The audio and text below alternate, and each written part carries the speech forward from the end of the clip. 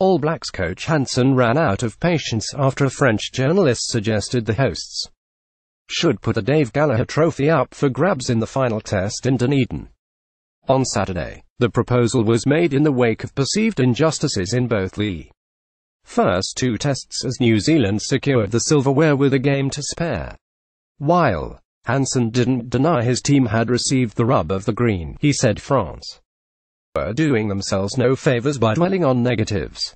He referred to last year's drawn series between the All Blacks and British and Irish Lions, when a contentious non-penalty ruling in the final minute left the deciding test locked 15-15. You go back 12 months and I could sit here and squeal about the two, but it's pointless, isn't it? Hansen said. You can talk about any series and say that that's the way rugby is. France were competitive in the 52-11 first test loss in Auckland until two pivotal incidents.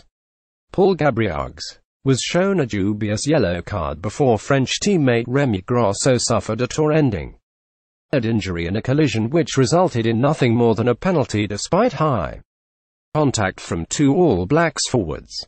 The 26-13 loss in Wellington last week was dominated by the early red card shown to Benjamin Fall, despite the French fullback showing no intent to injure when he collided with leaping New Zealand 5/8 Beauden Barrett.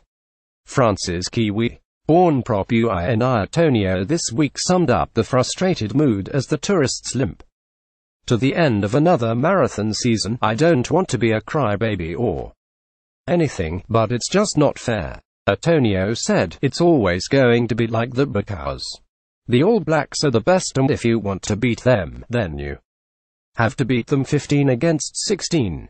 That's the only way we can beat them.